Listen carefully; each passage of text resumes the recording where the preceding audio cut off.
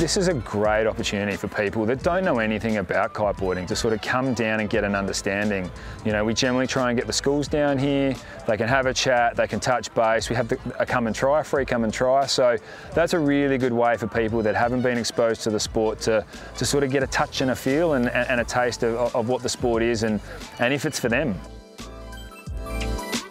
We've been doing the Season Expo for about 3 years now, but we wanted to sort of grow on what we've done in previous years in waves, freestyle, foiling and the wing. So that's really important for us to sort of grow the sport, give a bit more back to people so that, you know, they can progress their riding and you know, really engage.